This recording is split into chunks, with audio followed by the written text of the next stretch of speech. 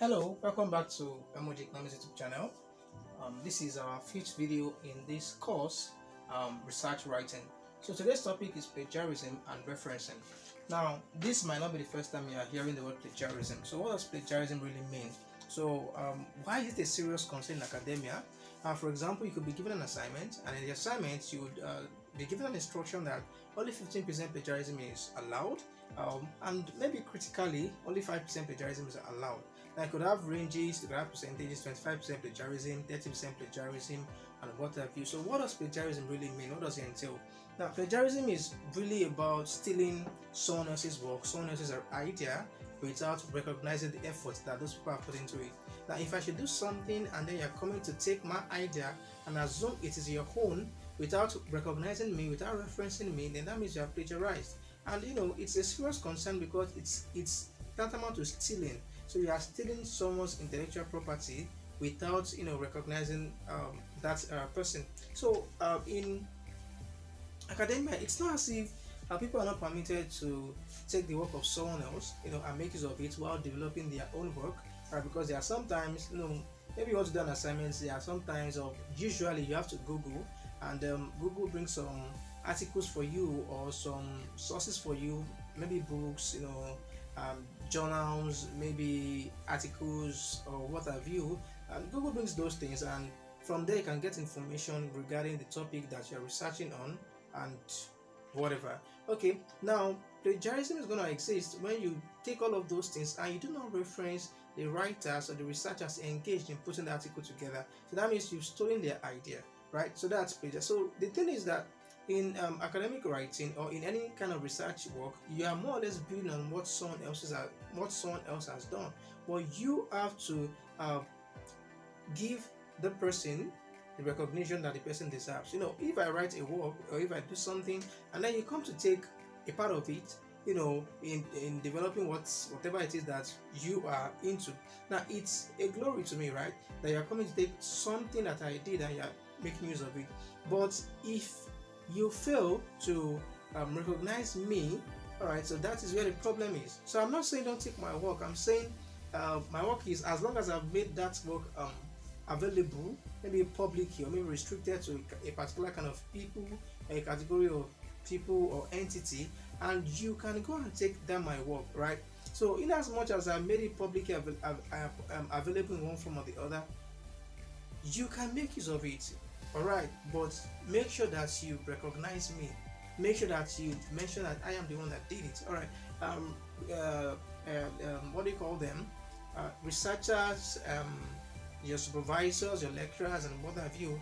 They put in a lot of work, and sometimes money in the journals that they publish, right? So in writing the journals, they conduct one or two research, the efforts that goes into these things. So they now develop it and maybe pay for their journal to be accepted in a particular, maybe for their writing or their research work to be accepted in a particular journal, and you just take out of the work and just you use it or use a part of it and you don't recognize them, right? So that's not good. That's not good. So that is something that in academia is seriously frowned at.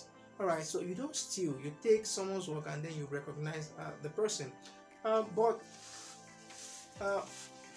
in your writing, you have to ensure originality. That is, you can take some of people, you can take the work of one or two persons, but make sure that your own ideas are made job, all right, in whatever writing that you are doing. So that is why you have maybe 15% plagiarism. That is, 85% of that work must be your own original idea. It must come from your own originality, and that is the essence of learning, right? So you've been taught something. How well do you understand it, and how well can you build on that which you have been taught? Okay, it's not like you going to take someone's work, then you take the whole of it and then dump it and claim that you did it. That is going to be 100% plagiarism. Or maybe you take quite a number of different people's work, put them together, you didn't really add much, and then at the end of the day you have like 80% plagiarism. So that's not originality. That's one of assembling. You're assembling different people's work and putting them together to make something. What we are trying to say here is that whenever you are engaged, because this is research writing, project writing, whenever you engage in project writing and what have you, your ideas must dominate your write-up, right? So even if it's an assignment, if you are seeing this video before the level, before the period where you're going to be writing your research, I think it's just really good for you, because when you're writing your assignment, you know, there are some assignment that, well, let me say your term papers. So when you're writing your term papers, you know, you have to understand that what is required of you is your originality. You can take from other people. That's why plagiarism is not going to be zero, because usually you have to build on other people's work. So there are things that you don't even understand. So let's say industrialization and globalization.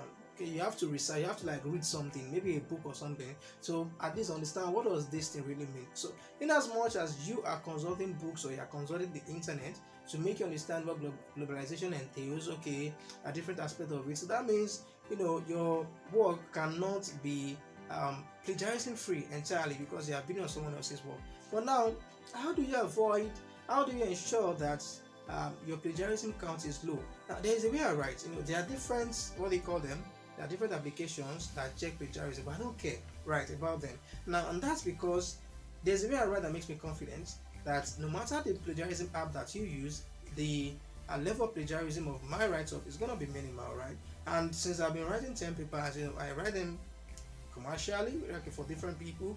There are people studying, you know, and they get to have a lot of assignments. There are some that they can't do on their own, and they pass up to me to do for them, you know, at an affordable fee. So I do that, and for one reason or the other, you know, you get to do some of these things, and there are some assignments or some project that people don't even understand what they're supposed to do. Now that happened to me when I was in my third year, and we had a group assignment on econometrics. I didn't even understand the question, and by the time I think my group outsourced it, or maybe just, I think I saw it one way or the other, or maybe it was other groups that went to look for a student in statistics department to help them out, and I saw my group submission. I didn't even understand the answer either. All right, but that's not a good example though, because there's no learning that happened there. I didn't understand the question, I didn't understand the answer. We just did it for the grade, right? Let's get a grade and get out. And you may have experienced one thing or the other like that, when you get to have an assignment that you don't even know what you're supposed to do, and by the time your group eventually does something about it, you look at it and you're still as dumb as when you hadn't even known about that assignment at all. So things like that happen, and in such cases you have to look for someone that is versatile in that area to help you out. All right, so that's one of the reasons that people, you know, outsource their 10 papers or whatever, some of it, okay, or require assistance in one way or the other. Not that you outsource completely, maybe you've done some part, you're stuck, and you need someone to like build on whatever it is that you've done, and so on and so forth. Okay, so why did I even talk about that? I've forgotten. But what I'm trying to say is that let's define plagiarism. Plagiarism is the assumption and usage of other people's work, efforts, and ideas without recognizing the original owners or creators. All right, so that's essentially it. So you are taking, I've explained earlier, you are taking someone's work, you are taking someone's definition of something, you are taking the findings of someone's research, and you are the way you're expressing it is as if you where the stuff came from you originally. So that's not cool. Okay, so and there are ways to avoid that. Okay, I remember I was saying that the way I write, I'm confident enough that I don't know whether it is turn it in or turn it out, whatever the app is, and several other apps that I used to check plagiarism, you know, plagiarism checkers. I'm just quite confident that okay, whatever it is I'm going to write is going to be plagiarism free to a reasonable extent. And I think I used to boast between 5 to 15%. I had written one work like that, and you know, when the owner checked it, it was around 5%, you know, plagiarism. It was the owner that checked it. I didn't check it. I just wrote the way I understood. Now, when you're writing your research, one thing that you should know is that your research is just like an exam, right? It's just like normal exams that you write. Now, look at it. You've studied a lot of materials, the one that your lecturer gave you, maybe 1 or 2 YouTube videos like the one you're seeing now, okay, on a particular concept, a particular idea. You've done your own research, you went into the library, you read some stuffs, you went online, you read some things, you know, all of those, and then by the time it's your exam, it's your exam period, and you see a question on, you know, that you've read differently about, you realize that you begin to write stuff and except your village people are probably following you, or maybe something happened and you couldn't recall the things that you read, you know, in one way or the other. But if it was something that you read a lot about, you realize that you begin to put these ideas together, and then you continue to write, and the writing continue to flow. Okay, that's exactly what we want in project writing. So when you're writing your project, that is exactly that you want. The only difference now is that instead of your exam where you keep on writing and writing without referencing anybody, okay, in your project, the ideas that you're writing about, that you've read about in different ways that you're not putting now in your own words, have to be referenced. Okay, you have to put a reference. You have to refer to the source, okay, to the researcher, to the person, to the article, to the website or whatever that you must have derived those ideas from. So that's what's the difference. So see your project writing as an examination, like a glorified examination, right? And here, difference being that the textbook you read for your exam, or the textbooks you read for your exam and you wrote from them, all right, have to be, the authors have to be cited in your research work. So that's it. Okay, yeah, that's it. So how do you avoid plagiarism? How do you minimize your plagiarism? How do you become confident? And no matter what software someone is going to develop somewhere, the plagiarism checker is not going to really have a hold on you. So how do you ensure that that is the case? Now, number one, I wrote steps in avoiding plagiarism. Okay, read to understand. So that's one thing, read to understand. So if I give you a page of a document, remember the things I used to do when you were younger, right?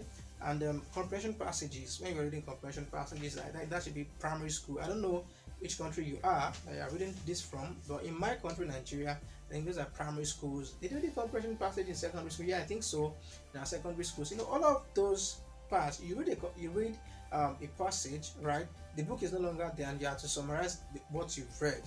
Okay, so whatever it is that you are going to summarize is going to come from your understanding of the passage that you've read. So that's basically it. So when you have papers, when you have journals, and you're using to put up your research work together, so what you just have to do is read the whole damn thing, or if it's maybe a paragraph or two paragraphs, read the whole thing. So what have you understood from what you've read? So write those things down in your own words. Now, what you're gonna realize is that when 2 or 3 people read a particular paper, haven't you observed it? And when you and your friend, maybe people that did group, what do you call it? Maybe group study, or whatever it is. So by the time you guys have to replicate the things that you've learned, now let's assume that we talked about the same thing. Or let me say, you and 2 of your classmates are watching this video right now. Okay, then you're done. Shut down YouTube or whatever, then you go offline and you want to summarize everything I've taught you in this class. By the time you write your summary and compare your summary to your friend's summary, you are going to see, if you guys have written it well, you are going to see that the theme of your writing is the same. And when I say the theme, like the major thing I discussed in this video is going to, whatever you've written is going to revolve around that. But check your words, check your structure, check your sentences. They are not going to be the same. They are not, because your own thought process is not the same thing as your friend's thought process. Your how do I call it now? Is it the level or amount of vocabulary that you can express yourself in? It's not going to be the same with those of your friends, right? So the way you express yourself, your writing style, right, it's not going to be the same. It's likely not going to be the same as that of your friend. And even if your writing style were the same thing, your choice of words are not going to be the same thing. All right, so that is what the project is about. So you read something, you understand, you digest it, you understand it, and then you are trying to replicate it in your own words. So if you are doing that, how are you going to have 100% plagiarism? How are you going to have? Why won't you have, a plagiarism amount or level that is low? Why? Now check your friends. Maybe you should just, after this video, like just assess something, you and your friend bring up, or let's you and your friend summarize what you've learned in this class, and then read out what you guys have.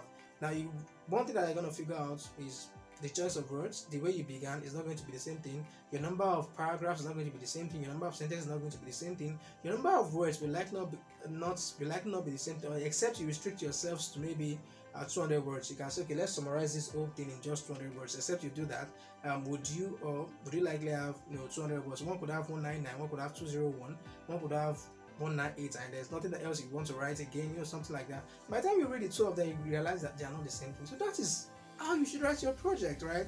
So read the whole thing, the sources, the different sources, and then after all of that, what have you understood? Put them down. But once you are taking an idea from somebody, part of what you're writing, you remember, okay, I read this from this particular journal, from this particular paper, from this particular source. So you reference that source and put there. So referencing, there's no way you talk about plagiarizing that you don't talk about referencing. So referencing is not you referencing a sentence the way it was where you read it. You're not cramming, right? So referencing is all about, citing the source of an idea. So what you are writing about is an idea. Where did you get this idea from? Not where did you get this set of words from, or where did you get this set of sentences from. Where did you get the ideas from? So that is what you are supposed to reference. Okay, now the rules, I said you need to understand one, and number two, you're writing your own words, right? Now number three, avoid changing the voice of sentences only. Now I don't really know if this is how I'm supposed to put this, but what I'm trying to say is that there are two types of, is it voice or voices now of sentences? If I'm wrong, please correct me. Nobody knows everything. All right, we have active voice and passive voice. So for active voice, it begins with the subject, right, the predicate, or what you call the verb, and the object of the sentence. So you have something like SVO, right? Now what some students do is that by the time they see a sentence, okay, that they want to write about, they then change the voice of it. So what I've said now, that's active voice, sentence, subject, verb, and object.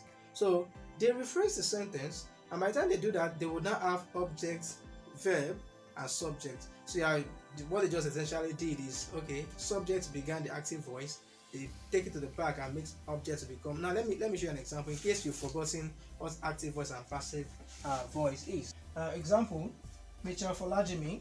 Let's assume that you came across a journal or stuff like that, and they are talking about accidents in Africa as a result of Dangote cement trucks. So in one of your sources, let's say maybe a journal or so, you saw a particular piece of information that you want to pick and add to your work. Okay, the author, Mitchell Folajimi. Now when you see names like this, the first name is the author's name and the second name is the surname. All right, and when you're referencing, you start with the surname. Okay, so now there are two types of references. What I mean is, you have in-text referencing. In-text, that is inside your text. Inside your text, in-text referencing. Now this is, and after this referencing, the one that's the referencing inside your write-up, and then you have the, I don't know if it is out text or whatever it is that it's called. Now that's your list of references at the end of your final work, right? So now this in-text referencing is divided into two. So there is a way you reference if you are just beginning a sentence or maybe a paragraph or something like that, and there's a way you reference at the end of a sentence or maybe a paragraph or maybe a quote, right? So now this is the original idea. In 2020,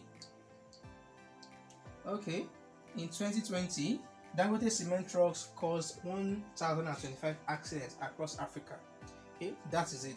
Now if you look at it, Dangote cement trucks, that's the subject. That's taking you back to your English classes. I hope you remember the performer of an action in a sentence.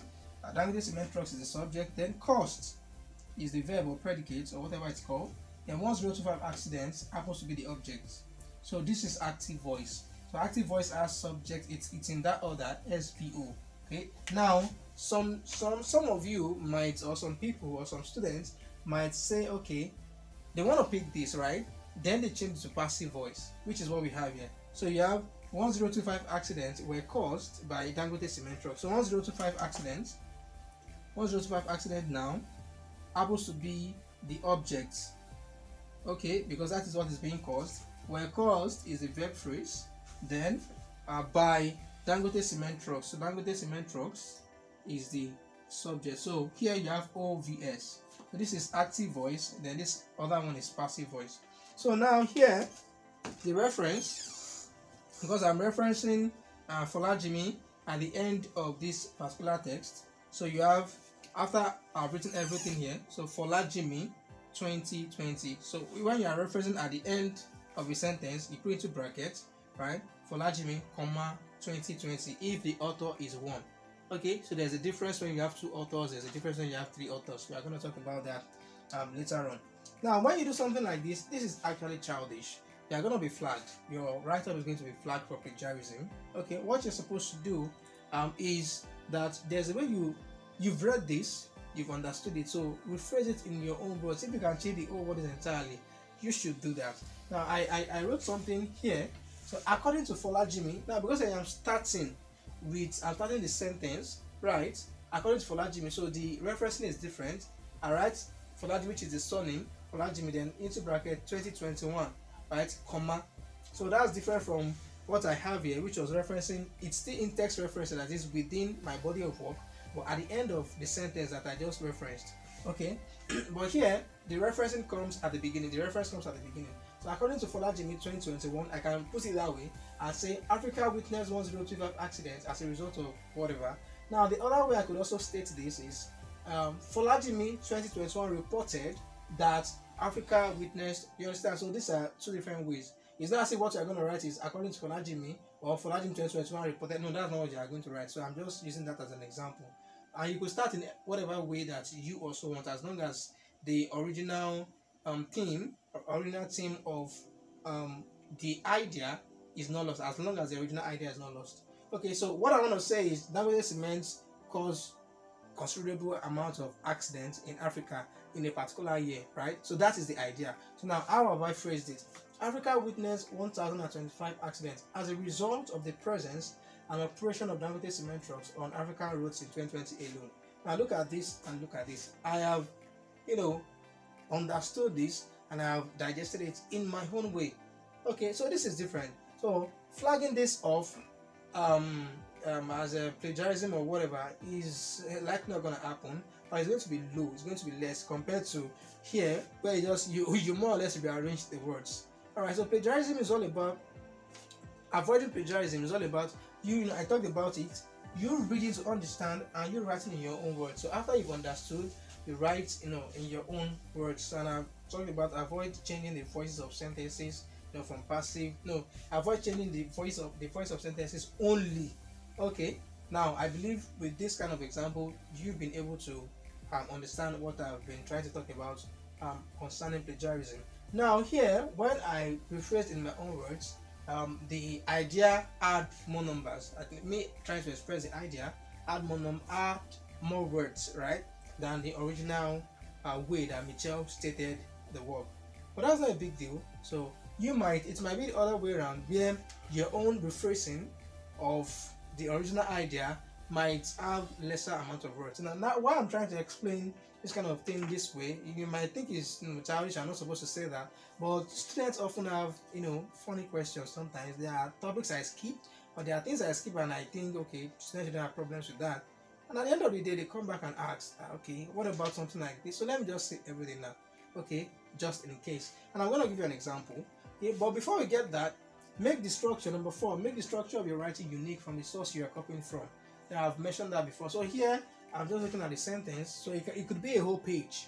Okay, now let's say Mitchell's writing was a whole page. Now after reading it to understand, like I explained at the beginning of the class, reading different articles, different sources for you to write your exam or your test or your assignment. So after reading maybe a whole page, then rephrase, put it in a different structure, right? So if this person came from A to B to C, it could be just maybe from A, B might be from another source, right? Before you go to C, if I just make sure that there's a flow at the end of the day, right? So let the structure vary. You understand? So that's just be free, right? When I began project writing, like when I began to understand project writing, I now understood why I scored low on expression when I was in secondary school. And what I mean expression is when you write an essay, you get marked for your mechanical accuracy. I think the use of your what do you call these things? Your commas, your full stop, your whatever. Okay, you get marked for your expression, you get marked for your introduction, your conclusion, and whatever. I used to score on expression, and I realized now that it was because I was holding myself back, right? I was thinking maybe this is not official enough, this is not this enough, this is not that enough. So express yourself, right? Just make sure that you're writing correctly, number one, and ensure that you're flowing. There is a flow. Okay, you don't say that a river is flowing from the floor to the top of a hill. It's coming from water flows from the top of a hill and flows downwards, right? So let there be a flow. Okay, express yourself, like feel free, but don't use just don't use gutter languages or something like that. And if there is a need to use those things, you put them in quotes, put your words in italics, and make sure that there are not many, right? So don't let them be all over the place in your writing.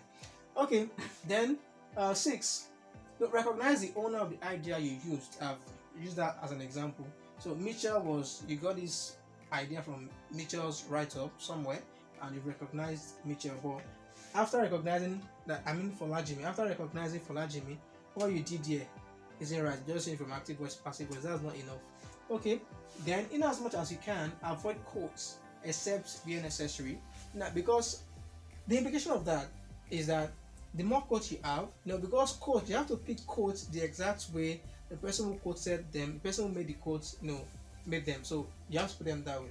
Now, if you have several quotes, then that's going to be added to your plagiarism count.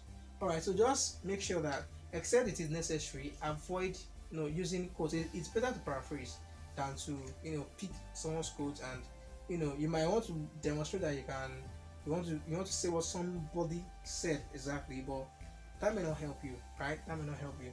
So except where necessary, and please don't make sure it is all over the place as well, because the plagiarism count is getting higher.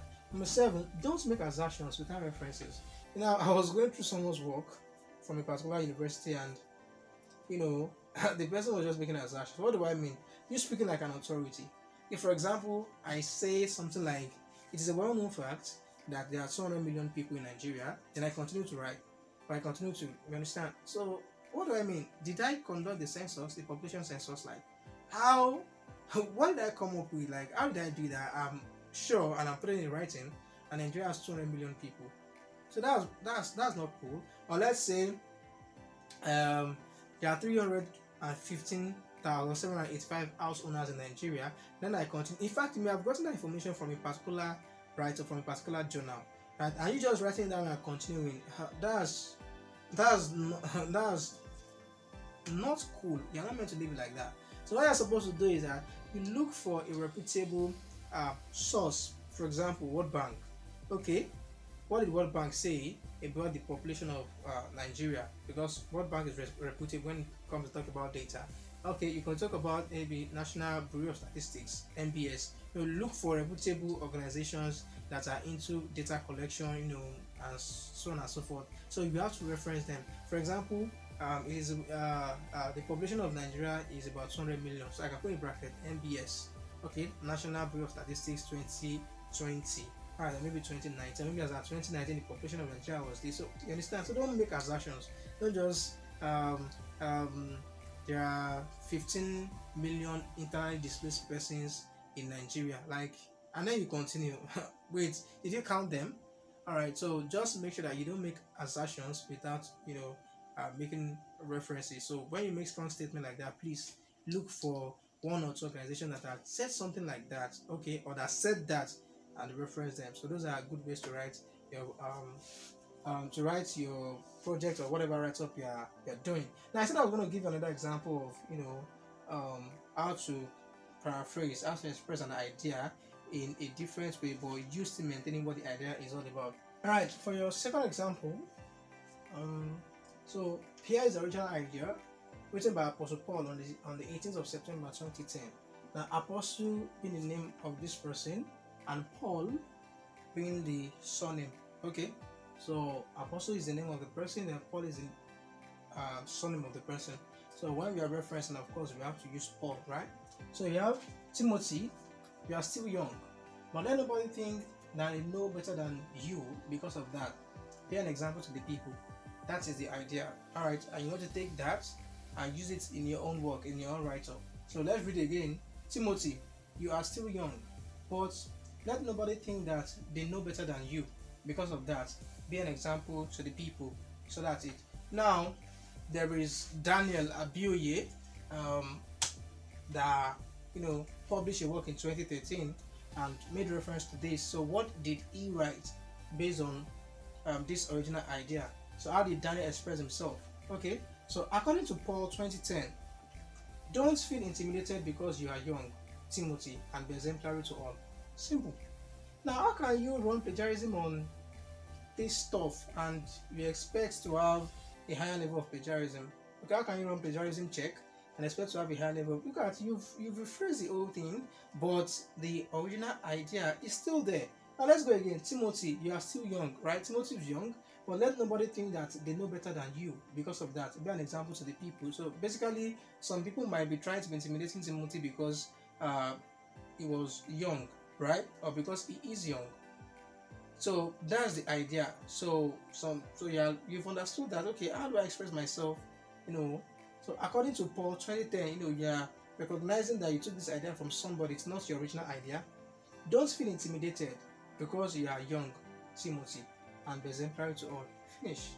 Or let's say there is Bukola Oke that published a work in 2014 and also used this idea. Now look at the way I'm referencing my in-text referencing. Paul into brackets 2010, the year, comma, that's when you're at the beginning of a sentence, or maybe you are in the middle of a sentence. So how do you, this person reference Paul at the end. So how did Bukola Oke express herself? Okay, Timothy, you are encouraged, is there encouraged here? Okay, you are encouraged not to feel intimidated by those older than you and ensure you are a good example to others. Okay, so yeah, Timothy, you are still young. Timothy, you are encouraged not to, can you see? Feel intimidated. You are still young, but let nobody think that they know. You are encouraged not to feel intimidated by those older than you, or you can say by those older than you are, and ensure you are a good example to others. Paul, 2010. So that's it. Okay, I hope you've understood this particular video. So by the time you are doing your write-up, please take note of these things. Now I'm not asking you to start to paraphrase sentence by sentence, paragraph by sentence by sentence. It's not like that. Just follow what I said you should do earlier. Read a whole thing, all right, that revolves around an idea that you want. Read it, digest it, understand it, and then put it back in your own words. Then reference the author or the authors, right? So I'm going to give you an assignment based on this particular class, and that assignment would be that I'll send you a document. Okay, for those registered with us on Language School of Economics, I'll send you a document which you are supposed to read and summarize for me. Okay, so it might be from 1 or 2 or 3 authors, all right, around a central idea. Okay, maybe economic growth and inflation I've been talking about, so maybe just sending like 3 stops, and I asked you, okay, read the introduction of this person, this person, this person. So the 3 of them, write something nice based on the introduction that you have. That you can, of course, add your own and express yourself. Okay, but I want to see how you are going to express some of the key ideas that you are going to take from those journals, from those papers, and that's going to be it. So if you do it well, good. So you're preparing yourself, and if you don't do it well, it's up to you. At the end of the day, your final project in your school is up to you. And if you are likely going to travel to schools in the UK, for example, to foreign schools, well, of course, you meet these things again, and then it might not be so easy for you to cope at that particular period of time. And in fact, you may actually be a foreigner that is looking at this, that is watching this video right now. So please and please do the needful, right? Like I said once more, for our students, I'll send you documents.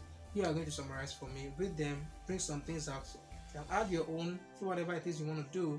But I just want to see how you are able to read all of those stuffs, understand them, and express yourself, okay, while still revolving around the central idea of what you have read. All right, our next class is going to continue on referencing, because there are ways to reference 2 people. There are ways to reference more than 2 people. Okay, so that's what we are going to do in our next class. See you there. Thank you for watching.